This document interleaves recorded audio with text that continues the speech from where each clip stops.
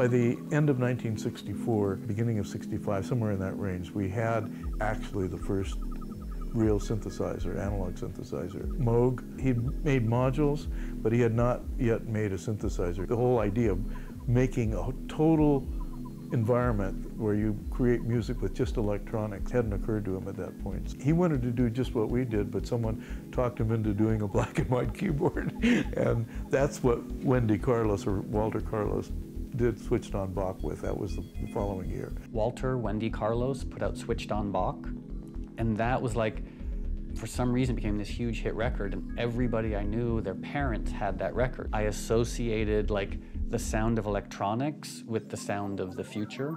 And when I started working on Silver Apples of the Moon, I had decided the first side was going to be pitch-based, squishy things that were going, you know, flying around.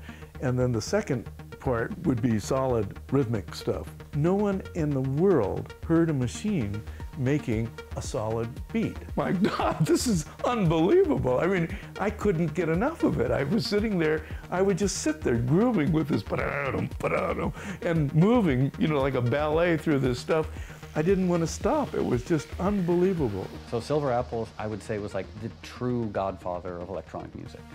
And that, for me, was the introduction. Then, in the mid-70s, I spent a lot of time listening to AM radio and having I Feel Love come on the radio. You realize you've never heard anything like this before. Morning in Manhattan, and still at Studio 54, people crowd the doors, hoping to get in.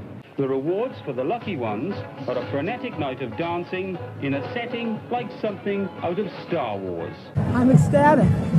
It's everything I ever thought it would be and more.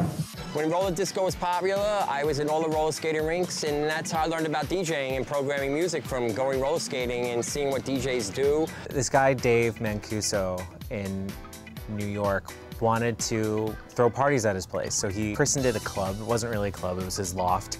And we charged people a nominal amount to come in. It had to be members to attend.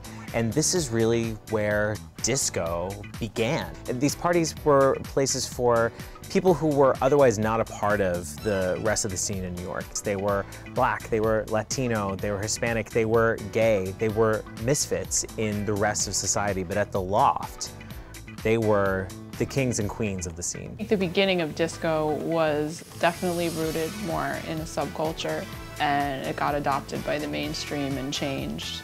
And then when the mainstream discovered its subcultural roots, it rejected it. Disco was, at the time, very commercial music, as far as I was experiencing it. But also, since I wasn't like going to David Mancuso's parties in '75, you know, I didn't see it as revolutionary music. Now I see it as revolutionary music, but at the time, I saw it as commercial, reactionary music. The thing that carried disco from these places to radios across America and the world were hits, and no one had more hits in disco than Donna Summer. Giorgio Moroder and Donna Summer are really the most important producer and the most important artist of the disco era. And he got into the recording studio with Donna Summer, 4 on the floor, a thud, thud, thud, and says, okay, I'm going to build music around this. And the first record that he records with this, a record called Love to Love You Baby. And this is the beginning, really, of Giorgio Moroder's major career as a producer, and Donna Summer as someone who will become disco's most popular artist. The first record, I believe, that was like synthesizer-based, all electronics, something that no one had ever heard of before. Synthesizer disco, it never feels old. But as soon as the gay crowd came in early 1970, the dynamic of the dance floor changed. All of a sudden there was this incredible energy, very much related to the gay liberation movement. Disco Sucks was not about the music. Disco Sucks was a reaction against the liberation of black, Hispanic, and gay people and women who had finally found a space for themselves in mainstream culture. And the straight white men who ran radio stations across the country were threatened.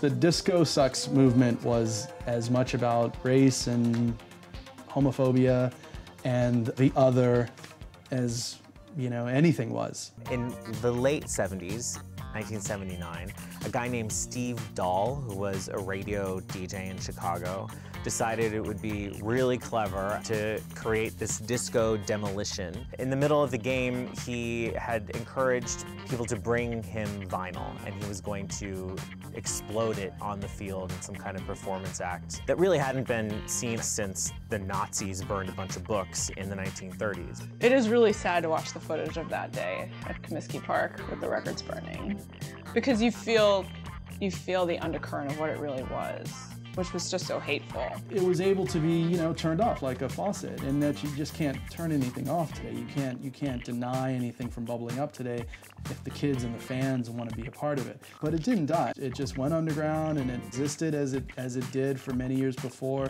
It evolved. So dance music never stopped informing what was in popular culture.